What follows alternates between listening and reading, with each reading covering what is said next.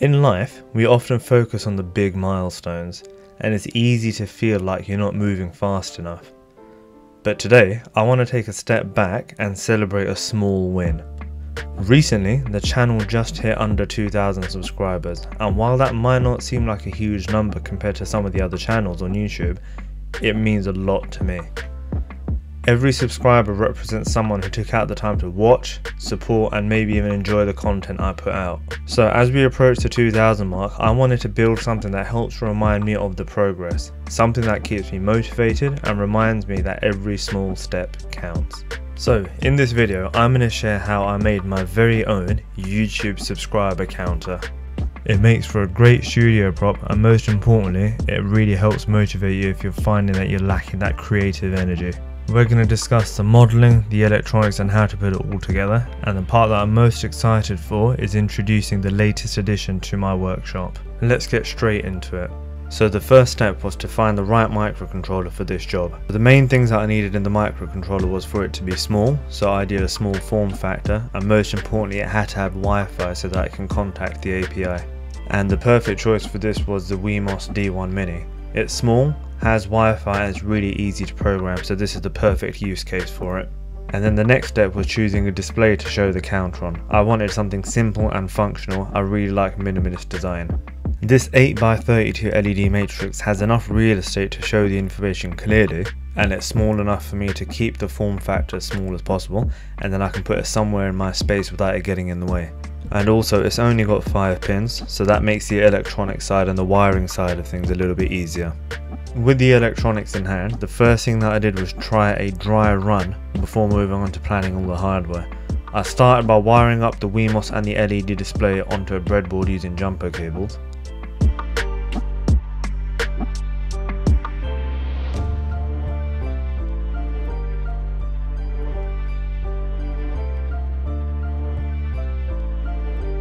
And then it was time to upload the sketch onto the Wemos. I'll leave a link down below to the sketch that I used, and also guides on how you can obtain your channel ID and your API, which is what you'll need to get this sketch to work. So far so good, guys. So now that we had the electronics and the software working, it was time to design and print the housing to put all this together in. So over in Fusion 360, I started by making really rough mock-ups of the Wemos microcontroller and the LED matrix. That just makes it a little bit easier to arrange them in 3D space and just visualize how you want them to fit together into the casing.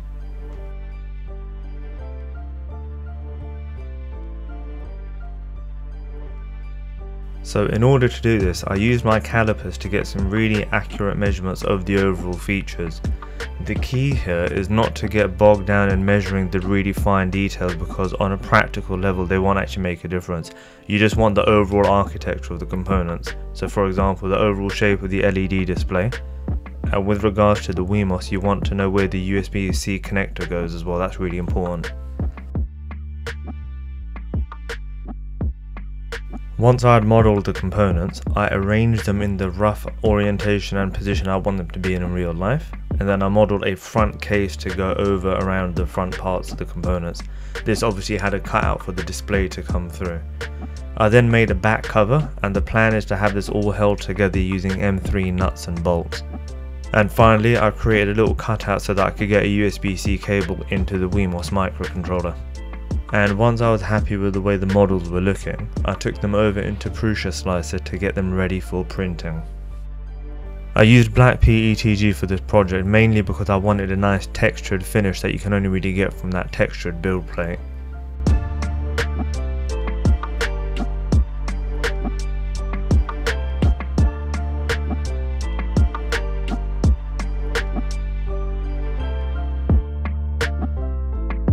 The electronics in this project were fairly straightforward. It was just a case of soldering 5 wires onto the Wemos, which in turn connected to the 5 pins on the LED matrix display.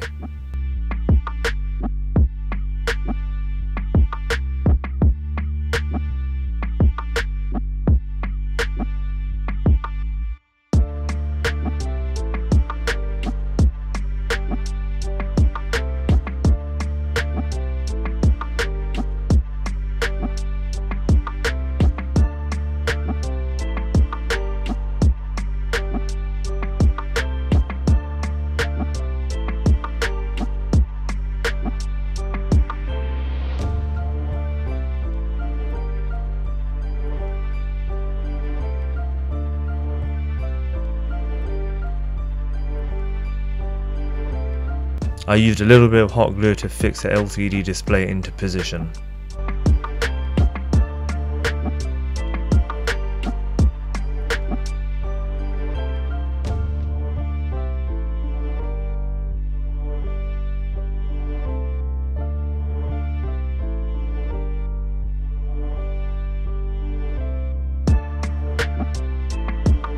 And I used these 3M double sticky foam pads to fix the WeMOS in position, just to give it some resistance to when I'm putting the USB-C cable in.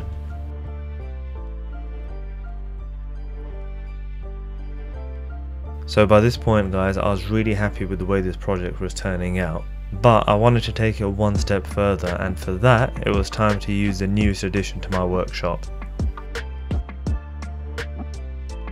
This is a CNC machine from Genmitsu, and I'll leave a link to it in the description below. It's a hobbyist level machine, so it does come with its limitations, but for small projects and for simple materials it works great.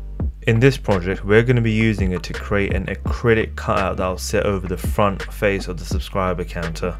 We're going to use clear acrylic, and it's going to give the project a really nice professional polished look. To start off with, I cut the acrylic sheet down to the approximate size that I would need it to be. I used this spare piece of MDF to fix the acrylic onto. The purpose of the MDF is so that once the CNC bit comes through the acrylic, rather than damaging the actual machine, it's got some spare MDF to cut into, which I can always replace if needs be.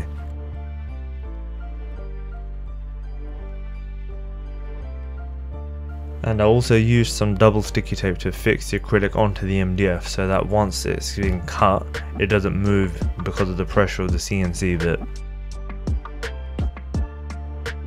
I used the supplied clamps to fix the MDF and the acrylic onto the bed. To be honest, this is one of the features that I'd like to try and improve on in some way. It's a little bit fiddly, but it gets the job done. The last thing was to put the right CNC bit in, and then we were off and away.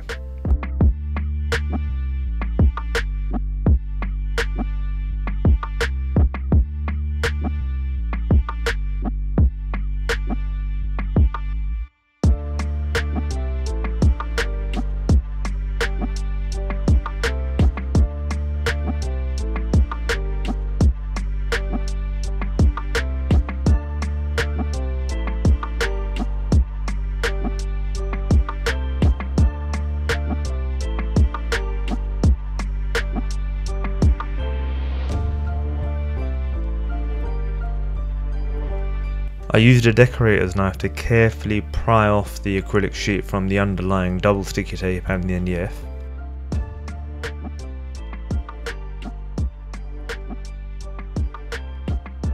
To get the acrylic looking nice and tidy, first I obviously removed the clear plastic film it came with and gave it a good clean, filed the edges, and then at the end gave it a little bit of heat treatment just to give it that nice soft outer edge.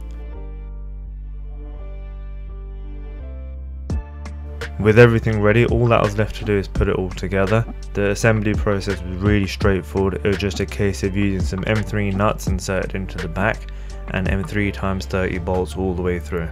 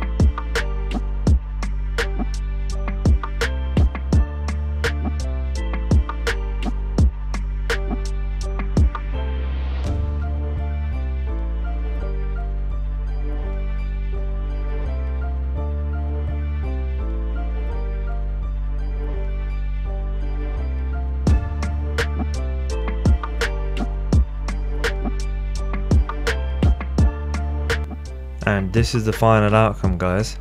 I was super stoked with the way this turned out.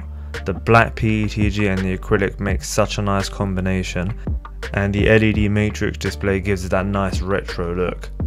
I tested it under different lighting conditions to make sure the display was always visible. All that was left to do was to give our new subscriber counter a nice new home.